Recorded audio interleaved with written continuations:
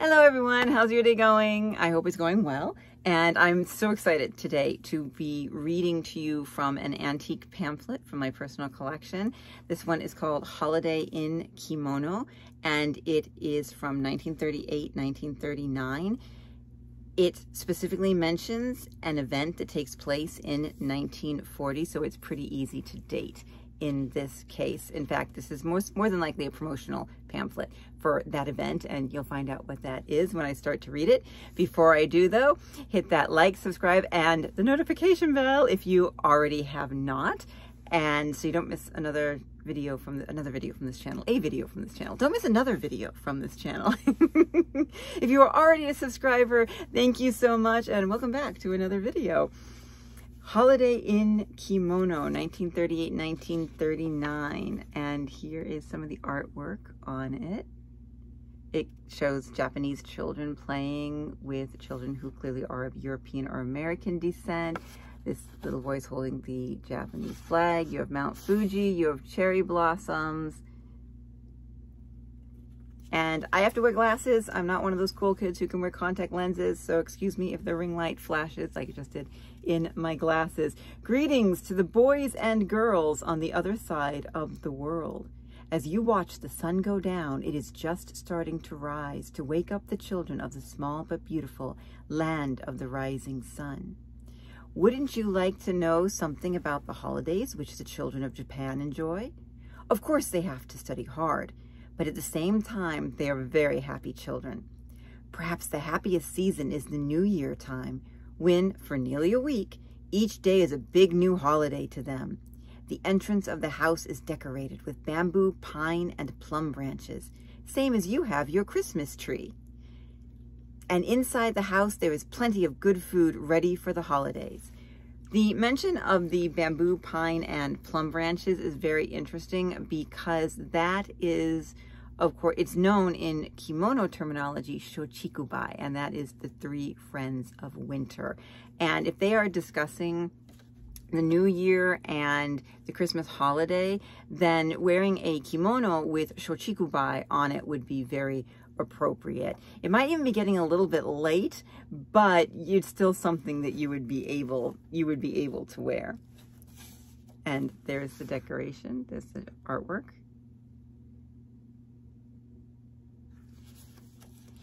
I'll be posting the photos, some of the photos from the book on my social media, possibly as an Instagram story, so you can look for that.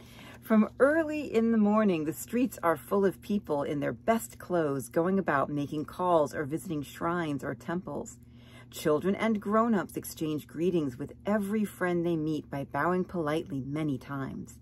But the prettiest of all is to see girls in bright, colorful kimonos playing the game of battledore and shuttlecock. And the boys, too, have a great time flying their kites or spinning their new tops.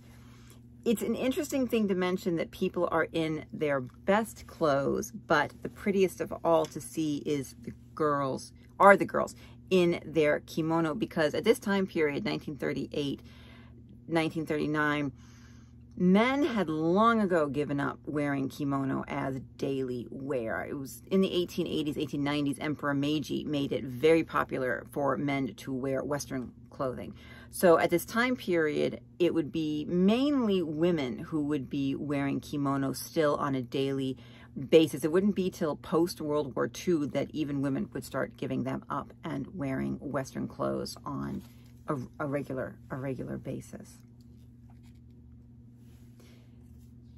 And then they have their own holidays. The girls have their doll festival on the 3rd of March, and the boys have their boys festival on the 5th of May. The set of dolls for girls represents an imperial court with high officials and ladies in waiting, with the emperor and empress as the central figures.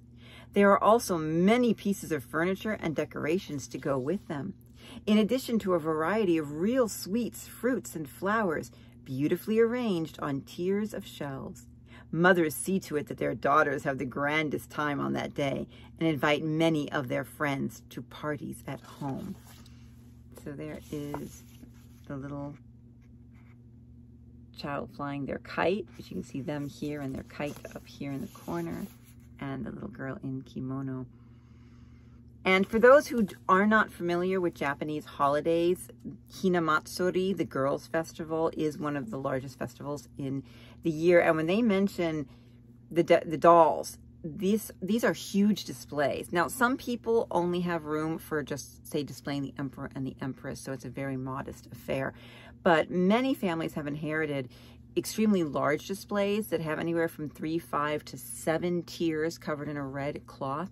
And the emperor and the empress are on the top, and it goes down. There are court officials, there's ladies in waiting, there are musicians, there's furniture like kimono tansu, there are plates of food. Sometimes there's even lanterns and horses and carriages. So these can be extremely elaborate. If you don't know about the Hina Matsuri festival, look up Girls' Day Doll Festival displays in Japan and just take a look. They are absolutely stunning.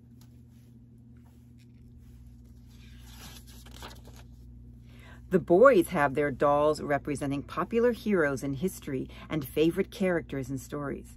But these are all ornamental and are beautifully arranged, as in the case of the girls' display. Outdoors, they have another attraction in a balloon-like carpfish made of cloth or paper and hoisted to the end of a long pole. The wind goes in at the mouth and fills out the fish so as to give it the appearance of a real fish swimming up a river. The carp is a favorite fish because it's so strong that it can fight its way up the swiftest streams and even leap up small waterfalls. It is also a good fish to eat. Oops, skip the page. Children of the poor families are often entertained by social organizations so that they won't miss these great festivals just because they are poor. And there are the carp streamers. And the little boy with his samurai hat. Now, for the boys, you would have characters such as Momotaro and the boy who fought the tiger in the bamboo forest. I'm not sure of the official name for that story. I do know the geisha have a song, Toro, Toro, Toro, that they play a game to that describes this boy who fights a tiger in a bamboo forest. So they would have these much more militaristic samurai fighters for their dolls versus such things as court emperors and empresses. Oh, I'm skipping pages again. This page wants to be skipped. And this is where we get into, now you're going to find out why I say this is a promotional pamphlet for this event in 1940. Japan is a very old country, and the Japanese are very proud of it, just as you are of yours. Just think, 1940 will be the 2,600th year since the first emperor of Japan came to the throne, and his descendant is still ruling the country. So all Japan is going to celebrate this great anniversary in 1940. What kind of celebration are the Japanese going to have, do you think, for such an unusual and great event? Many plans which will be fitting for the occasion are already made, and in which children will also take an active part. One of the biggest events of the year will be an international exposition to be held in Tokyo and Yokohama. You may have some relative or friends living in one of these cities, or on this side of the world.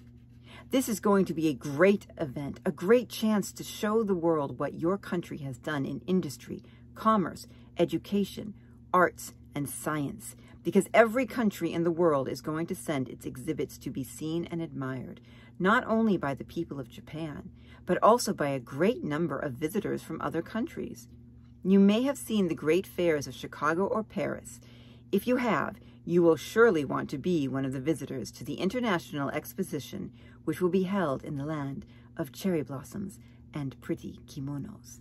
And it's interesting because they say kimonos with an S. I have seen some people write kimono in the plural without an S, but they specifically use kimono with an S to represent the plural.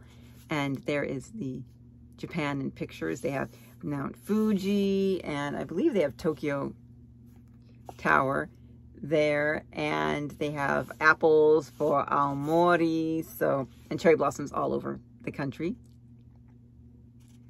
So that's why I say this is clearly a pamphlet for the International Exposition. Now, this exposition took place between March and August of 1940, and Interestingly enough, only 1 month later, Japan entered World War II, so September of 1940. So it's interesting to read about this particular event happening right before, in essence, I mean, the rest of the world was already partly at war. Britain and Germany and Europe were already fighting, so this was taking place at the same time. So quite an interesting piece of history, a little bit of maybe even of propaganda.